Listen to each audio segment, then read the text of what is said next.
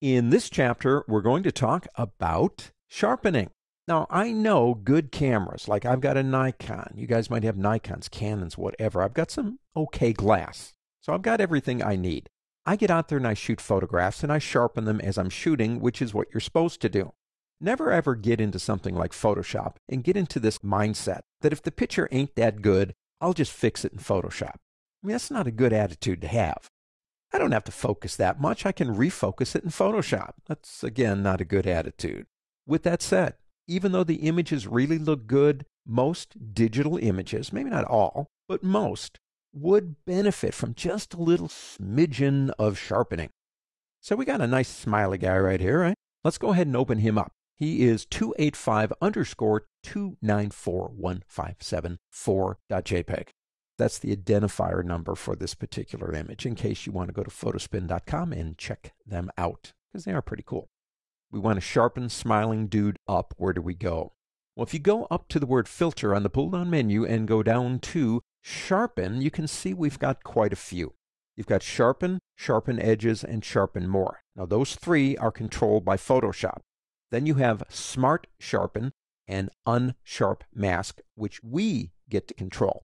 Now, I'm a control freak. I like to control things. But in this lesson, let's just talk about those first three, because they are useful if you know how to apply them.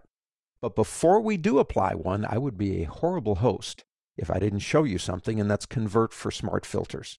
If we don't convert this layer for smart filters, if we try to use any of these filters on it, we are permanently changing the information, and we will eventually get to the point where we won't be able to undo it. Anytime you have the ability to use a smart layer, you should.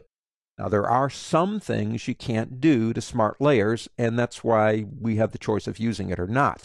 But in this case, we can. So we're going to say convert for smart filters. And you can see there's a little square down on the bottom right here, and that means that is a smart layer. You say, well, Andy, what if I get through a process? I've got it the way I want it to be, and I'm happy with it, but I'm going on to something else, and it says you can't do that because it's a smart filter. For example, if you go to the word filter, we can no longer do a vanishing point, and you want to do that. What do? If you right-click on that layer and come down, you do have a rasterize option right there. And what that does is it converts it back into just regular paint, but remember what that also does. It means that what you're working with now is a regular layer, and everything that you've done to it from that point is now permanent. If you can use smart, you should. Let's go back to sharpening. Up to the word filter and down here, and we will start with sharpen. Remember, Photoshop controls it. You just click it. That doesn't really look like a whole lot happened. Let me move this up here so we can really see what's going on. We now have a smart filters layer, and there's the sharpen. We can apply as many things as we want here, and it will list them one at a time as we do them. Also, we can turn it on or off to see the before and the after, which is nice.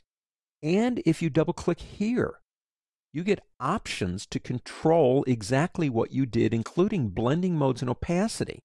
Let's get out of here. Now, the only way I can really show you what's going on is to overdo it. I've got a philosophy. Anything worth doing is worth overdoing. If we go back up to the word filter, you will notice that the first option is the last thing we did, which was sharpen.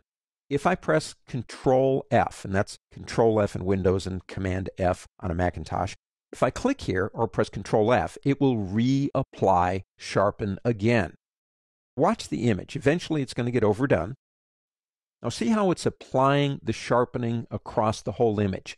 It's not making compensation for areas that shouldn't be sharpened.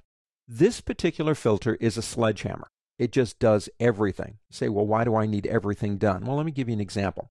You've got a landscape type of image where everything in the image is at a discrete distance. This one actually works pretty good for that. Now, let's do this. Let's grab here, and I'm going to drag to the trash. Let's start again.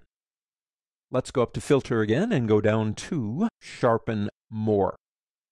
I'm going to use the shortcut, the Control or the Command F. And you say, well, it kind of looks like the other one, and I would totally agree with that.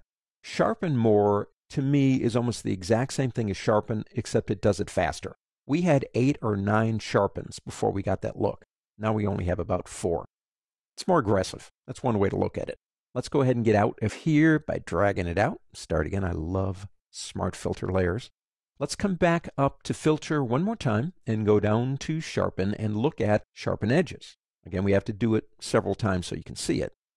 I'm going to press the shortcut Command Control F. And you say, wow, I mean, I can start seeing some things happening. Like if you look in his hair, I mean, look at what's going on up here.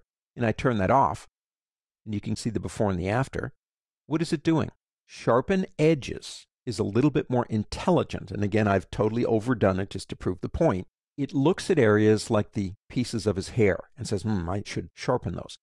Edges is another word that doesn't exist in a two-dimensional surface. There's no edges here. It's a flat surface. But the edges are determined by the algorithms in this particular filter as really big jumps between color or brightness. And those are the areas it actually will try to sharpen. Now, most of the time, you're only going to do this like once or twice. But I went this far just to kind of prove that point. This is the best one for portraitures. Now, I like the other ones that we used if you're talking about landscapes and everything's kind of far away. But when you're dealing with something like this, there are areas you want to sharpen and areas you don't want to sharpen. We're still not in control. But if you just need a really kind of down and dirty way to do it, either the Sharpen More, or the Sharpen Edges are a great way to do it. And of course, if we drag that to the trash, everything that we've done goes back to normal. Don't forget that you have Smart Filter Layers. Total non-destructive editing, the ability to come back days later and change your mind without having to go back to the original and starting all over again. That's why they are there. And here's another point to consider when you're printing. Printed images will look softer than something that's viewed on a monitor, so you might have to go back and forth a couple of times until you get it right, and that's why we have these layers, non-destructive editing.